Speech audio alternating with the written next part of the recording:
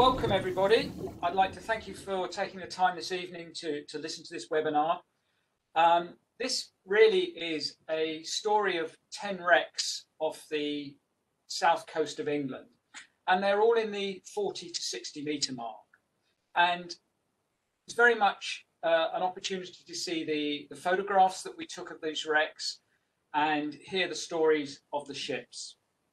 This is based on the articles that were published in July and May and July SCUBA magazine. And there are a lot of photographs here that were submitted for publication, which never made the cut. So you're getting all the photographs that we've got, the best photographs that we've got of these wrecks.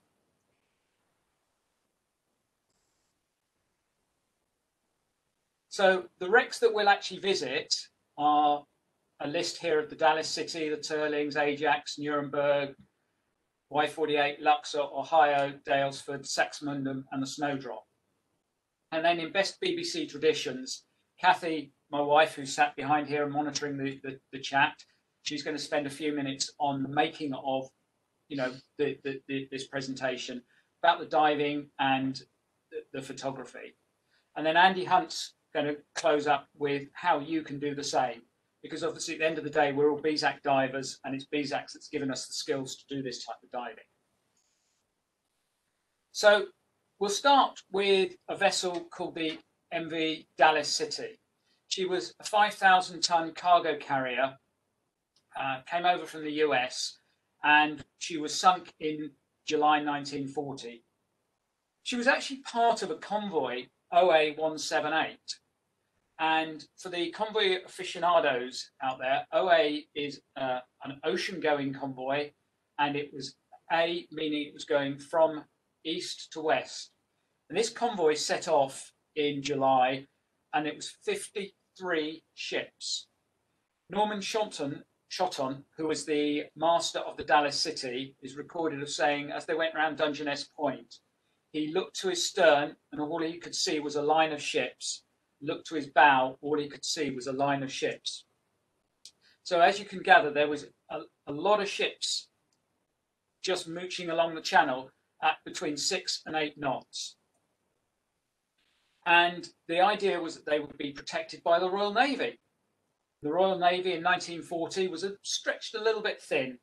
So they had one Flower class corvette with just one 4-inch gun protecting them.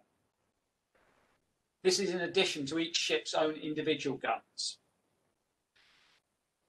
They were attacked, and over a period of 3 days, 5 ships were lost and 12 more damaged. At one point, they were being attacked by the Stuka bombers, and the Dallas City actually hit a ship called the Filmstrom. And they were lodged together for about 15 minutes.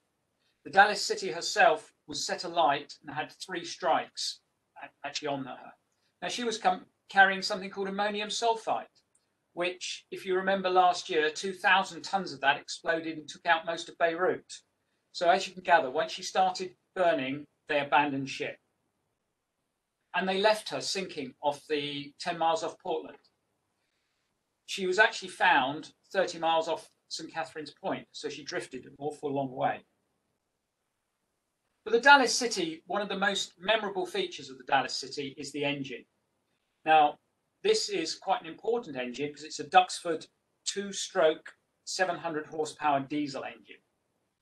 And as you can see here, it is a massive feature. The shot line is usually placed around the engine. It's a large lump of metal that the sonar can pick up. And in fact, this is how we identified the ship. The very first time we dived the Dallas City, it was in very poor visibility. But what we did take is this one shot of the conrods, or the valve gear connecting rods of the engine. We didn't think anything of the photo. It's very grainy, it's a bit overexposed, not very good photo. But this was given to Dave Wendis, who is the skipper of White Spirit. And he took it back to the Duxford engineers. And one of the Doxford engineers took one look at it and said, "Oh, that's the second level oiling walkway on cylinder number 2 for a marine diesel engine," which kind of added to the evidence that this was the Dalles City. So what it shows is that whatever the conditions, just get the best photograph that you can, and you should be able to, you might strike it lucky. At the back of the engine, there's also a bronze flywheel. You can see that in the bottom of the photograph here that I'm highlighting. Now, this flywheel weighs just under 2 tons, solid bronze. It's absolutely beautiful flywheel. It's never going to come out. It's never going to move from that position. But also within the engine, you can swim around and get to the top and look at all the valve gear. Now, the valve gear on this it stands upright and it stands clear of the engine body itself. And you can actually see all the rods, the gears that would have articulated as the engine was running. And it's a great place to explore and just work out what's happening. And as you can see, this is how proud the valves stand. It's a nice thing about a 2-cylinder, 700 horsepower engine. It's massive. It's all massive. And this is a close-up of the valves, and you can clearly see some of the gears, the rods, which will be used to actuate the valves here. Now, just behind the engine, or in front, behind the engine is a upright Cochrane boiler. Again, this is somewhat unique to the Dalles City, as the Cochrane boiler was actually fed off the exhaust gases from the engine. Now, the boiler would have been used to create steam, which would have been used to heat the vessel and to drive all the winches. Being a general cargo, dry goods cargo ship, she would have had numerous winches, hoists, to be able to lift bags of fertilizer, bags of coal in and out, and buckets and whatever. So there'd be quite a large demand for steam. And then at the stern of the vessel is the steering quadrant. Now, I quite like steering quadrants because they, A, show you exactly which end of the vessel you're at, B, they're nice features that are usually that are very clear and can usually aid in finding the rudder and the propeller. In this instance, the Dalles City's steering quadrant is standing out parallel to the seabed. And you can see here, if you look, there is a spring type mechanism in there, which says that the steering quadrant is quite a modern design, having some form of power assistance associated with it. The next wreck we're going to talk about is the Terlings. Questions on Dalles City? So the Terlings was also part of OA 178, and she was bombed and was damaged, but made it back to Southampton. And within a month, she was, sorry, I'm going to have to reshare here, I'm afraid.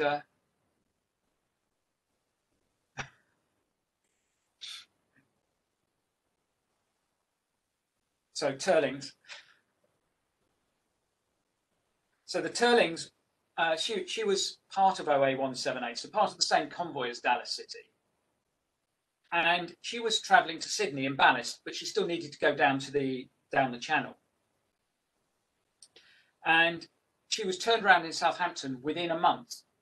Repairs made, back out to work. And she was going down the channel as part of CW7, convoy CW7. Channel Convoy West number 7, which would go to somewhere just past the Channel Islands, and then the vessels would all disperse. And in the early part of the Second World War, this was an acceptable tactic to avoid the U-boats. There were a large number of ships would just disperse, and the theory being that the U-boats might get 1 or 2, but they wouldn't get many. This policy was later revised with the introduction of the convoys across the Atlantic. The Terlings was actually bombed by the Luftwaffe, and she took 9 hits before she eventually sunk. And the bow is nicely on a nice shale base. On the starboard side, you can see the port anchor here.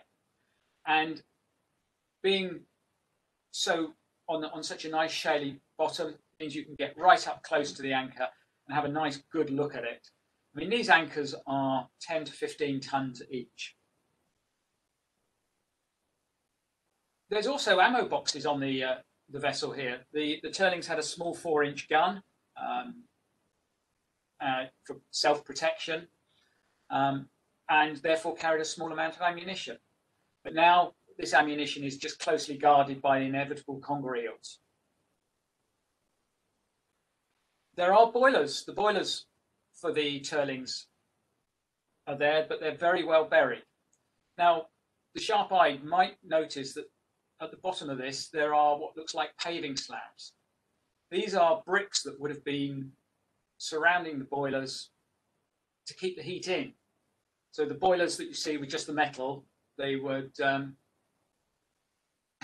place a load of bricks around there. And these attract fish. There's actually 2 boilers here, and I don't think we could actually encourage enough of the fish to get out of the way to be able to take the photograph to show both boilers. And looking back at the engine on this one was a 3-cylinder triple expansion engine of 180 horsepower, for those that are particularly interested in that. The engine is, you can see the end of the engine there, and some of the pipes now provide lovely homes to conger eels. The Terlings, when she went down, lost eight men in that incident. And how do we know the Terlings? Well, the bell came up years ago. Tom, I've just seen your question there. The Terlings is in about 40-45 meters.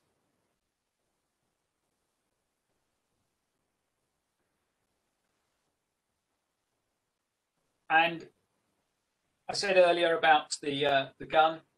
The gun is clearly visible on the stern there, although the plate upright and it's on the sand, but it's still very, very clear, very visible, and a cracking place to explore and have a good look at a British gun of that era. And finally, the steering quadrant. Again, got a thing about steering quadrants. I quite like them. It's got the mechanical assistance there as well. And the stern, as you can see here, the stern and the diver in there. I'm in virtually all the photographs. The diver with the yellow rebreather and the yellow mask is myself. My wife Cathy took all the photographs, and this is the stern here. You can see sort of the mechanisms, the steering mechanisms, the top of the rudder were all broken out as she sank. Just moving on to the Ajax. Now, the Ajax was bombed and lost slightly later. Again, another ship bombed by the Luftwaffe. Interestingly, we've spoken about 3 Second World War wrecks, and none of them have been attacked by U-boats. During the Second World War, the Luftwaffe and Schnellboats or E-boats were just as likely danger to shipping in the Channel as the U-boats were. And the Ajax here, she was part of another convoy, quite a famous convoy where 7 ships were lost, called CW9. And there's probably 6 ships just off the Battle of the Selsey Isle of Wight area, all diveable. Andy Hunt might mention that a little bit later. But the Ajax was originally a German-built ship, and she changed her name 3 times, and she was a coal carrier. During the Second World War, the British needed something in the region of 40,000 tons a week of coal. Now, the railways couldn't ship that much coal down from the coal fields in the northwest and northeast and Yorkshire. they couldn't ship that volume of coal. It had to come by ships. Coming down the east coast of England was relatively safe. Coming round into the Channel, they needed protection of convoys. But anyway, the Ajax was attacked by MTBs. She survived them, but eventually got struck by aircraft. Took 3 hits and lost 4 men. The bow, the idea is the bow is lying on its port side, and you can see both anchors there on the Ajax. And the nice thing about finding a bow like this that's relatively intact is you can swim around the other side and actually see all the winches. You'll see here the hawse pipes moving down where the anchor chains would go down to the anchors. They're still in place. The chains are still in place. The winches are still here. And this is a great place just to sort of explore all the machinery and just get the sense of the size of the ship. But the Ajax did land on a very nice sandy bottom that's fairly clean and white. But it does mean that the boilers are quite well buried. And there's a winch poking out of the sand there. Again, being a collier, she would have had winches throughout the ship. Effectively, it's a large steel box into which they poured coal. And as you can see here, the conger eels have occupied the ships. And the most striking feature of the Ajax is the rear steering position, which stands 2 meters proud and is a lovely example of steering position of that era. It really is brilliant. And finally, I'm going to talk about why there's a motorcycle photograph here, the Y-48. And this is finally of the Second World War. The Y-48 was built and rushed across the Atlantic. We were building ships, the Americans were building ships at such a rate that a lot of them weren't even named. This one is the yard number, get it out the door. And she was a motor tanker. And the Allies actually found her in an unsalvageable condition. We don't know why, whether she'd just broken up due to bad weather, poor construction, or whether the enemy action happened. Don't even know if there were any men on the ship. I presume there was men on the ship. But she was a motor tanker, and there's a number of hatches on the motor tanker which had pipes attached to it, which indicate that it was a tanker. How do we know it was the Y-48?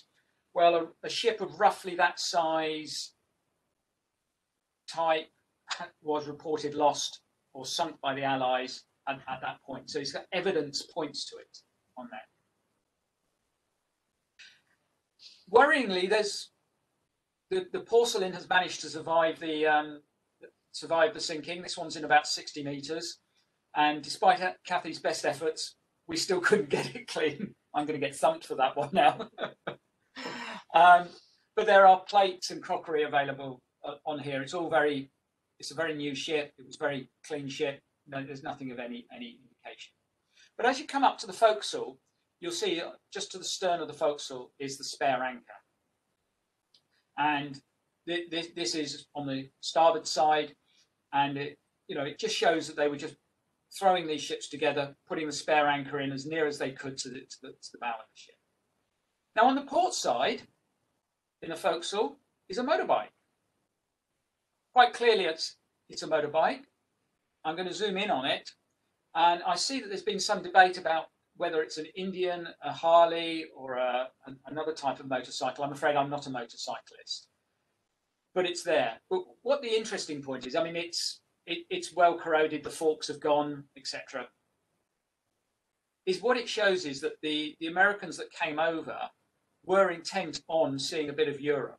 And this was probably very undocumented. It was either the captains or the chief engineers or one of the very senior officers who could smuggle a motorcycle onto the vessel and then take it for a ride when they get back, get near land, near France or into the UK. Really interesting idea as to why it was there. Probably needs a lot of investigation, and a motorcycle aficionado could tell us which type it was and V-twin, etc. But I'm a bit more of a steam engine buff. And the propeller as well, you can see it's a very cheaply constructed propeller and rudder system there. Why it sank, we don't know. So moving on to between the wars, SS Nurnberg, or SMS Nurnberg. Now she's a Konig class light cruiser. I know there's quite a lot of people here on the webinar, and there's probably a high percentage who have dived the Konig in Scapa Flow. Nuremberg was a Scapa Flow wreck. She was sunk in June 1918, raised during 1819, and you know the whole story of Scapa. She's probably the most southern diveable wreck from Scapa that there is. There is another one in about 180 meters down Alderney Way, but I think I'm going to call this the southernmost diveable Scapa Flow wreck. And finally, she was actually towed down to Portsmouth, towed out into the Channel, and for the lucky few that had dived the HMS Repulse, she was a target practice for Repulse. And Repulse, rapid fired, the Nuremberg took 30 shells from the Repulse before she started to sink, 9 of which were at or below the waterline. So when you go down, you can see that she's very broken up, very battered. This is the hawse pipe from the bow.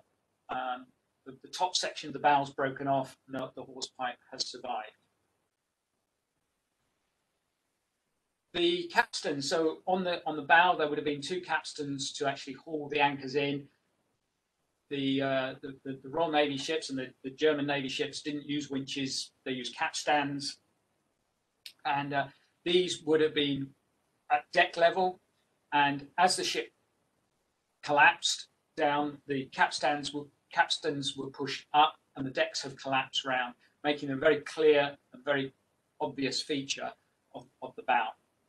And if you look carefully in the next photograph of the guns, there are the capstans again. So you can always orientate yourself. Now, 1922, the British had loads of guns. We had no need for guns. So when the Nuremberg was sunk, she still had all her guns in place. And here you can see a fine example of 2 of their guns. Not quite in firing condition, but certainly there. And you can even swim round, and if you dare take on the congreel hiding in the breach, have a look in the breeches of the guns.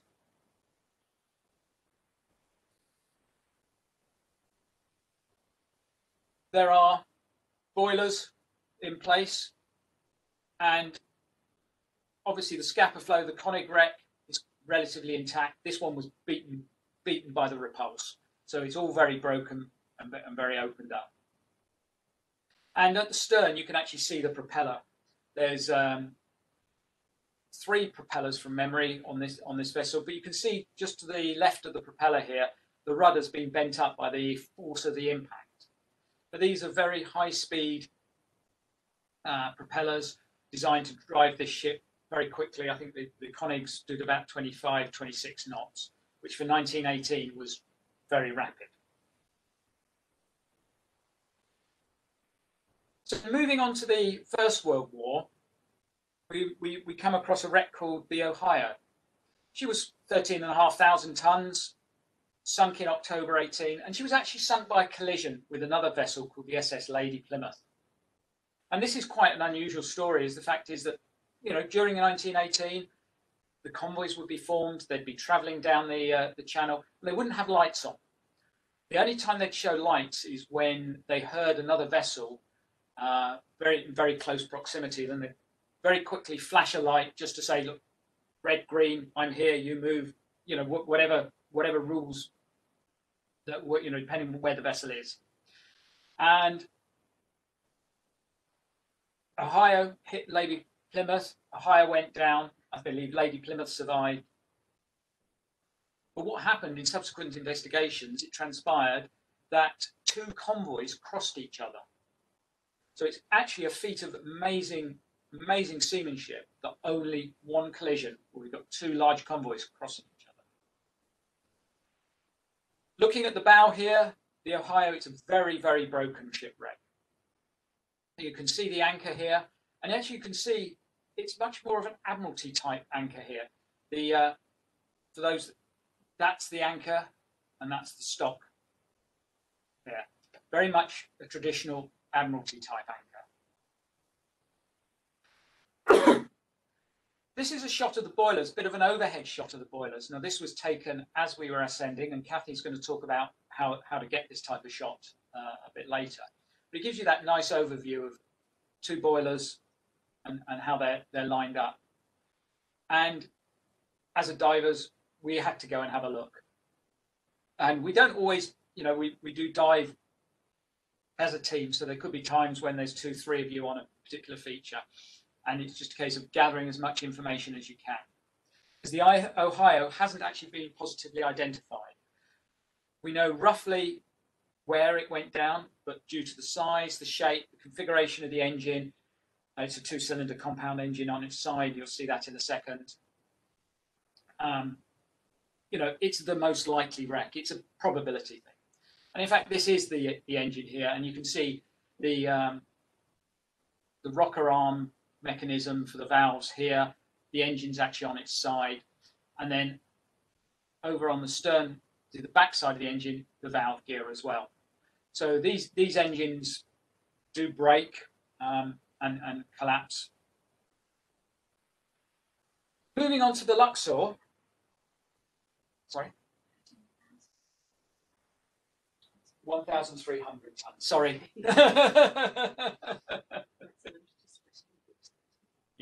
Yeah. The Luxor is our first and only ship sunk by a U-boat in the Channel we're talking about tonight. She was part of the Moss Line. Now, the Moss Line in 1918 or 1914 offered up and all of their ships for government service. This was taken on, and unfortunately, the Moss Line did particularly badly out of World War I, and all but 2 of their ships were lost. This brought the Moss Line down to a financial knees, and it was eventually taken over by Royal Mail Shipping Line and eventually P&O in 1935. Now, why do I mention the Moss Line? Well, the Moss Line is quite key to the identification of this wreck. But she was torpedoed and obviously sank. Now, again, the anchor here is a nice Danforth type anchor, produced. It's sort of a transition period, the First World War. And when you get an anchor like this in about 50 odd meters, you always go behind it and look for the pile of chain to the stern, just rear of the anchor. There's always a chain locker where the chain has to be stored, and this usually survives the rigors of time and tide. And it also provides a wonderful hunting ground for lobsters and crabs. The boilers on this ship are clearly visible, but the engine isn't. And between the engine and the stern, there's a prop shaft, but not a lot else. There's a lot of sheets of metal. It's basically these are boxes between the engine and the prop. On the stern here, you will notice there is a gun just down here. So she was armed with a small 4-inch gun. As you can see here, I've just fired off my SMB, and you know, Cathy's still taking photographs. But when you've got visibility like this, you take every opportunity you can. Moving on to the Daylesford. So the Luxor is in her 50 meters, 52 meters. So the steamship Daylesford was lost in 1911. And she was actually full of coal travelling to Spain. And moving down the channel, for those of you that have dived in the channel or dived out at distance out at sea, thick fog can be a major problem. And she was in collision with a Russian schooner called the Pulin, who was carrying wood.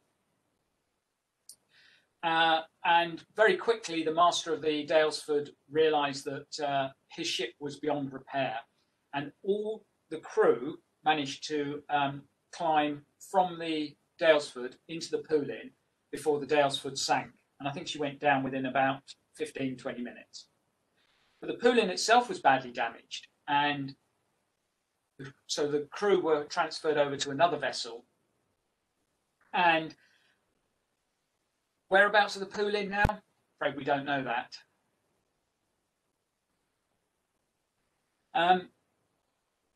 But the Daylesford, obviously, we managed to shot and have a look around the boiler. Boilers there, and it's got two impressive boilers. And these feed a two-cylinder compound engine of about 175 horsepower. Now this one stands up really clear, and you can actually see all the conrods. You can see all the mechanisms. And for the svelte of you, and with a rebreather and stages, I'm not particularly svelte underwater. You could potentially swim through the engine. But you can see here, there's a lot of life on here, and these engines are impressive. Mainly be a sort of 175 horsepower, a massive amount of torque. And for the aficionados, a lobster here. We found a lobster just walking about out for his lunch, and we decided to leave him so he could just stay there and enjoy his lunch. It didn't become a lunch. Being a collier, there are winches all over the Daylesford. Again, she would have used these winches for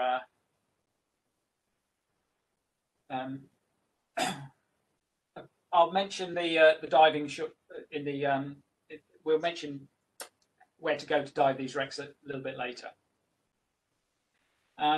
There's winches all over, and towards the stern, and we know this is towards the stern because we've explored both bow and stern. This was definitely towards the stern. One of the spare anchors, again, an Admiralty type pattern here, you can see. And it's a spare anchor because it's not attached to anything. And a steering quadrant. Now, one feature to notice on this steering quadrant, this is a ship from the 1800s, late 1800s, early 1900s. There's no mechanical assistance. So the poor old helmsman would be relying on the gearing of his wheel and being able to pull the chain all halfway up the vessel to be able to maneuver the vessel. And the propeller here. Now, if you look at the propeller here and compare it to the no visible cogteeth, it could well have been a rope steering. The propeller here is much larger than the propeller we saw on the Nuremberg, much deeper pitch. So this would have been a long, slow propeller to chug along at 8 knots. That's all that was needed for a vessel like this. Now, the key thing about this one is, how did we identify the Daylesford? Well, there was all roughly the known ship, right position, etc. But the bell was recovered. Now, all the right paperwork has been and was completed for this. So appropriate receiver, it was before you had to get a license, and appropriate receiver of wreck has been informed. And I will say that BSAC does not condone the removal of artifacts. However, on the left, you can see the bell that was brought up from a dive on the Daylesford, and then Julian managed to polish it. He put a lot of time and effort into that, and it has come up absolutely beautifully. But we know for a fact that is the Daylesford, and she was built in 1882.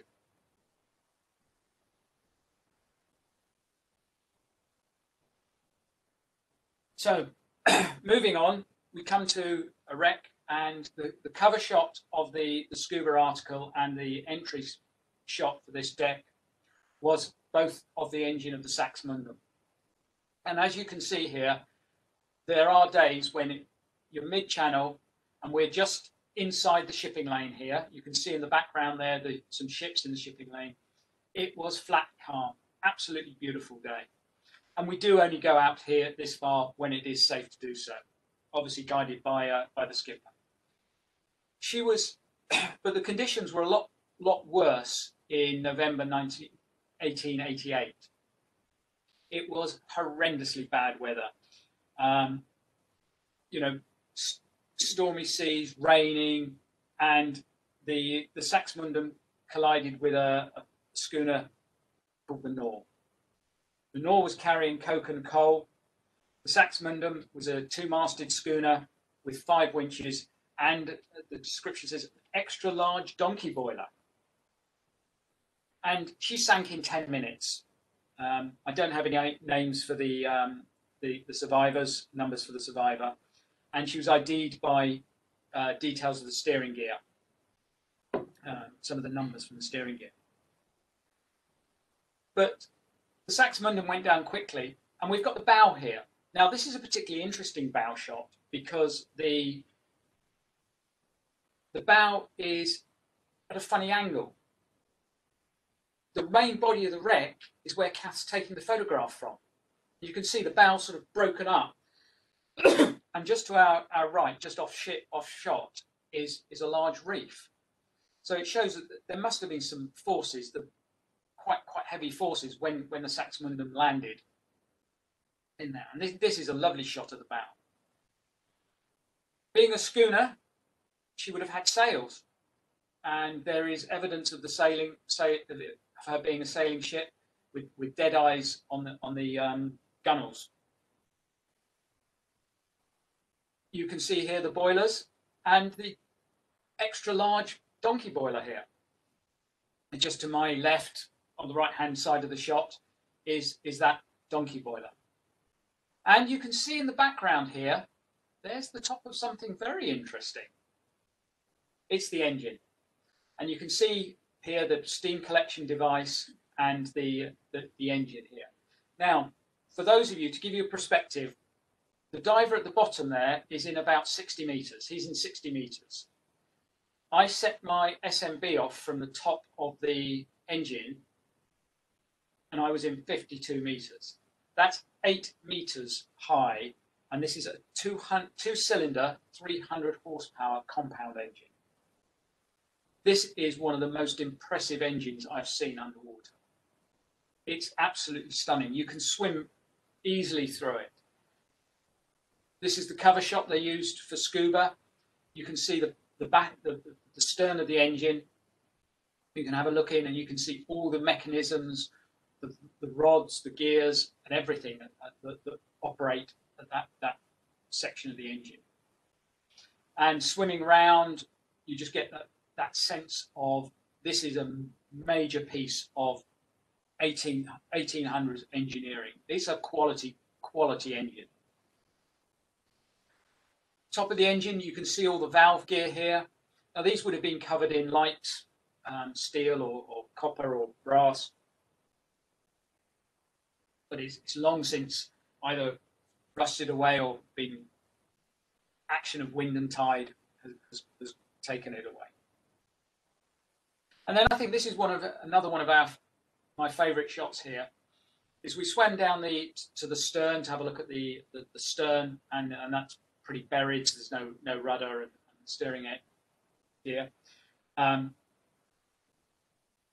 no rudder down there. But you can see here, this is the drive shaft, the engine, and in the background the boilers. We had a very special day when we dived this wreck. We got some stunning visibility. And now I'm going to come on to the final wreck here, is SS Snowdrop. Now, 1886, there aren't that many pictures of vessels of that era.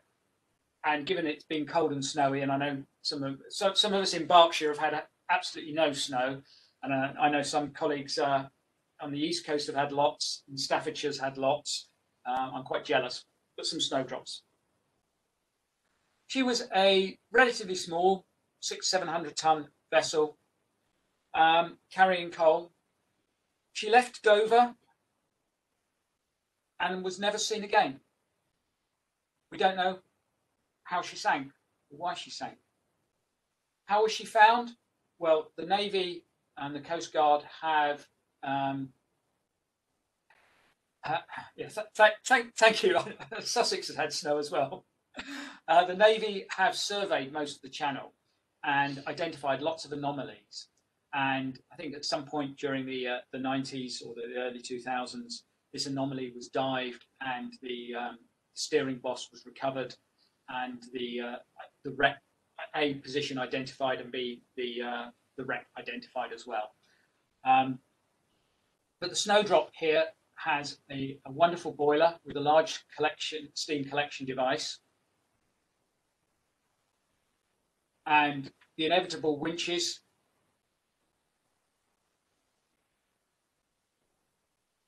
and an engine. I think it's a compound engine, and again you can see all they didn't put safety gear around all these engines. They just left it all open. Why put extra weight on when you don't need to? And this engine here is really a good example of an engine of that era. And you can see here the boiler with its steam collection device in the background. And then just to one side of the engine, you can see another steam collection device or condenser just on the other side of the engine. And there is loads to explore on the Snowdrop. I quite like the name of the vessel. I find it an interesting vessel to dive. You've got the prop shaft going from the engine down to the stern and the rudder. And again, you've got the rudder there with a nice, simple propeller. Again, this vessel was a chugger, not a speedster. And this one is in about 58 meters. I'm now going to hand over. So I'd just like to say massive thanks to Dave Wendis, who is the skipper of White Spirit. So all the diving was actually done off White Spirit. And he's also very interested in wrecks. And he's written 2 books, South Coast Shipwrecks and the supplements, the South Coast Shipwrecks, where he's done a lot of the research that's been presented here tonight. The other book that I've used is a book called The Coastal Convoys, 1939 to 45. And it's probably one of the most untold stories is the convoys up and down the channel. We know about the convoys across the Atlantic, but not up and down the channel. And finally, to the dive team, and I know some of them are actually on the presentation tonight, but with Dave and Julian, they've put together a great team diving out of Lymington with White Spirit, and just thanks to the team. I'm now going to hand over to Cathy, and I'm going to pick up on the chat. So, do excuse us. Quick seat swap here. Oh. Right. So I'm just going to talk for a couple of minutes about some of the background to this talk. Okay, just looking at the diving side of it, and yes, that is me not looking very elegant, just having got out the water. Just like other divers, we've moved from single cylinders to twin sets, and for the last 10 years, we've been diving with Inspiration XPD rebreathers. Someone did ask a question about what gases we use. It does depend very much on the wrecks that we're diving, but anything from air or trimix down to 1050 mix. Like most technical divers, we prefer hard boats that have lifts. I can't manage a ladder with the rebreather, 2 bail-up cylinders and the camera. All that equipment is nearly 70 kilos, and there's no way I'm getting up a ladder with an extra 70 kilos. The team chooses to use DSMB ascents rather than using a trapeze. This way we can explore further in the limited time that we have on the wrecks rather than having to return to a shot line. It's just the way we prefer to dive. And I can actually use that to my advantage, as John can then set his DSMB up from the wreck, and I can take shots looking down on the wreck on the way back up. And he did show you one of those shots earlier in the presentation. And then I can send my bag up later. The hard boat that we use, as John mentioned, is based out of Lymington. And as John's already mentioned, it comes with a skipper who's interested in wreck research. And that really helps because you can actually talk about the history of the wrecks. And it's not just a dive. It then comes with a story and a history, which to my mind makes it a much, much more interesting dive.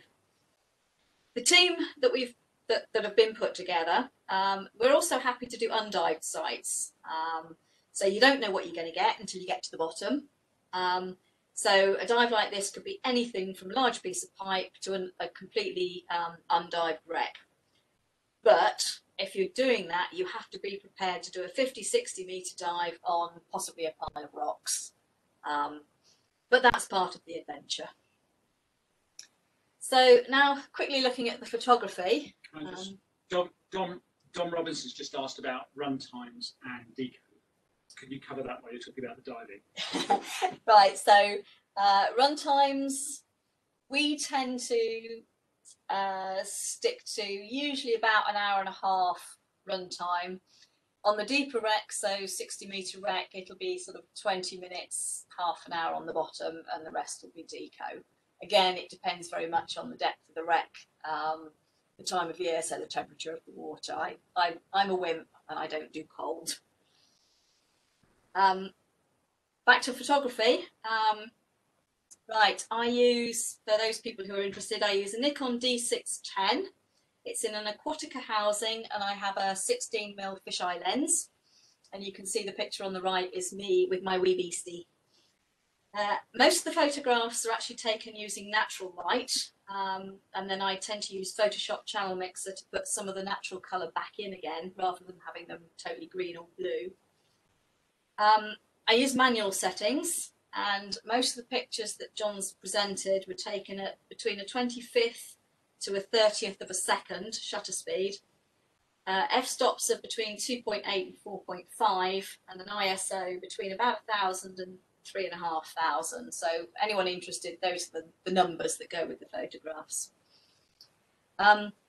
Someone did ask a question about the torch. So the light that was used by my glamorous model in some of the photographs is actually an anchor light 189, which is otherwise known as an audacious. Since about 2019, I've started to use 2 anchor cruet lights instead of flash guns. I haven't done a huge amount with them yet, as let's face it, last year was a bit of a write-off. So I've still got a lot of experimenting to do with my photography. And that's it for me. And now I believe it's over to Andy Hunt. Yes. Well, good evening, folks. I think John's going to do the slides for me. He asked me about a month ago if I'd just finish up and answer the question, how can you do the same, basically, or how you can do the same? And my initial response was actually that's quite a long topic and probably the subject of a series of lectures. But the short answer is there's a book. So if you hit the space key now, John, it should appear.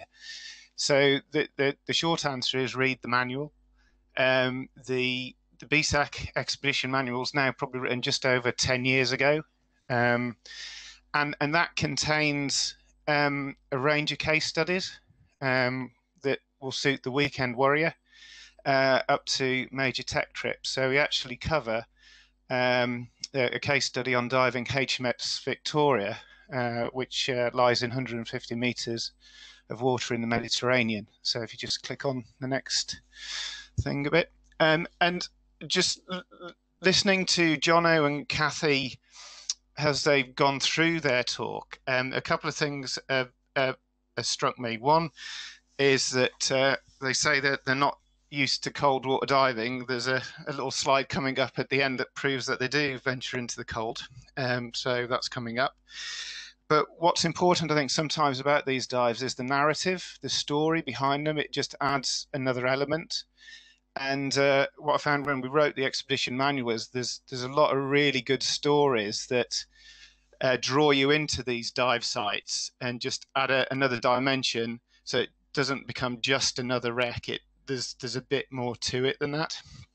So just to fill out the time now, I thought, well, rather than just sort of plug a manual, what did the dive team say? What did Johno's dive team say? So I drew up a little straw poll questionnaire, and I don't know who came. It was all anonymized, so but I got some quite interesting answers, and so I'll just run through from top to bottom. So the first question was, how old were you when you started diving? And the average age was 23, 21 and 3/4. How long have you been diving? The average was 33 and 3/4. So if you do the maths, they're all probably in the mid-50s. And then the other one was, how long have you been technical diving? And well, that was a bit more hit and miss, because there was a bit of debate on what you call technical diving. Anyway, just as it's only a straw poll, the average was about 20 years there. So what you have in terms of the dive team is a team that's very experienced. They've been doing a lot of, I guess, what you would call nowadays recreational diving, maybe up onto the run up to sort of doing the technical stuff.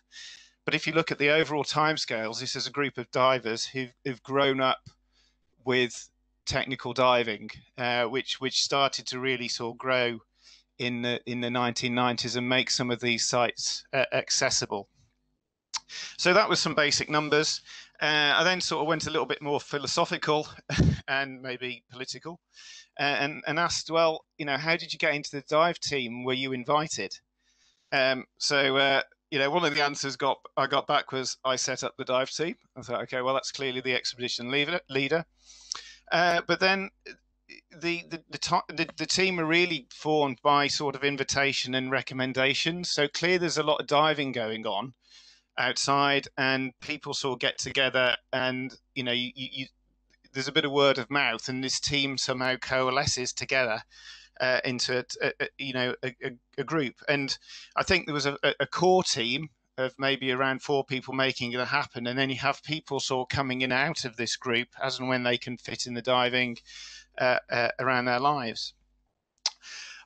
So I thought, well, that's sort of interesting. What makes this diving more special than just another random shuttle boat? Because there's you can go as a buddy pair and do some great diving off shuttle boats. And what I found in response to that question was it was the camaraderie that you had with this group who get to know each other over time. There's a greater trust. People know each other's strengths and weaknesses. And another key thing, just from the diving point of view, if you've got that collective group on a bit of a collective mission, you have a greater say in really where the boat is going to go. So there's a key advantage there in coming together of a group, in that you've got more negotiating power with the skipper, I guess, to tell him where you would like to go. Then I thought, well, okay, well, how do you vet new team members? And I've probably covered this already. Generally, the expedition leader really got personal recommendations from other team members. And as I've mentioned before, that it's implicit that clearly, as you dive and you're trying to get into maybe a team or do this sort of diving, then people will be properly watching you, how you dive underwater. So the third set of questions is a little bit more, I guess, BSAC related, I guess. But the first one I started was do you think your pre-deep dive diving experience has made you a better deep diver? And it was a pretty emphatic yes, I think. Some of the comments to that were paper qualifications are no substitute for experience.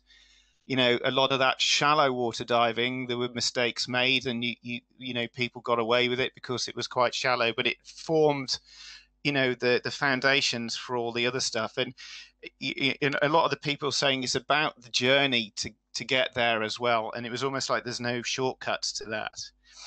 Then I thought, well, okay, let's get really political now and say, what advantages does the BSAC system offer, and that sort of BSAC community, and again, you know, I got a response saying it provided that firm framework to build on, and that's, you know, the team hadn't just done BSAC stuff; they'd looked outside that as well, and you know, some have done qualifications in other organisations, but that underpinning thing about there's something about that networking system has been an advantage in this case. And then I asked, okay, what's your best top tip for someone interested in doing diving like this?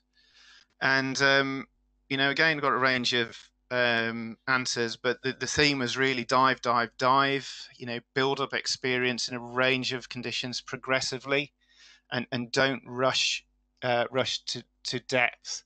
And I think over the course of this presentation, you've probably seen photographs from a range of depths, but there's, you know, especially off the back of the Isle of Wight, there's a lot of them aren't desperately deep. There's sort of a nice little sweet spot. You know, maybe sort of 40 meters, you know, sort of entry level trimix down to sort of 50, 60 meters, that you can get, you know, really good sort of deeper dives, but without really having to hang around mid water too much to avoid all the shipping traffic. So, so just next slide, please. If you can, Johno. So just again, it's just, this is trying to look forward to think, well, how can BSAC help you if you're not a diver who's into this already, and you're thinking about progressing into stuff? How can the organisation help you? So I think if you just hit the space key now and get all the answers up, it's probably easier, Johno. So I think, you know, BSAC provides a framework for going diving. For most people, that starts with a branch. You know, you build that experience by going diving, and actually organising the expeditions going diving can get a huge amount of experience from that, especially when the buck stops with you. You start to look at things in a completely different light. There's that wider community and network, and as you can see on the call, there's been up to sort of, I think, sort of over 170, 180 people on the call tonight. There's that network there of like-minded divers, and that's very useful if you're in a branch that doesn't really have critical mass to get together to do this sort of diving. But you know, there's other things that we're trying to organise, I guess, as an organisation. Now, just before COVID kicked in, we managed to start to roll out some of those. Last year, the year before last, we ran the Scaffold 100, and then there was a Normandy 75 expedition running. There was also some tech trips. Just before COVID, we did an advanced diver weekend up in the Sound of Mull. So if you just click on space now a couple of times, Johno.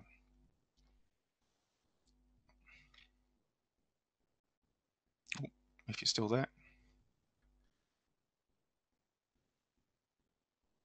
Sorry, Andy, I was talking on mute. The question about, which I think everyone might be interested in, is how do you go about building a dive team and training up for these more complex dives? Oh, right, okay. I think it's coming back to sort of this progressive thing. There's training courses you can do that sort of gives you, if you like, a baseline. You can then sort of do diving, and I think that is trying to sort of form a group to sort of build it progressively, I think, is a good way. I